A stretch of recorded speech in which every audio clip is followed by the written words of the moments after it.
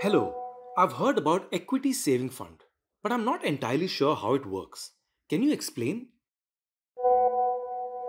Certainly, equity saving funds allocate the total amount among equity funds, debt funds, and arbitrage. By investing across diverse asset classes, they aim to optimize risk adjusted returns. These funds may be suitable for individuals aiming for capital growth to achieve their future goals.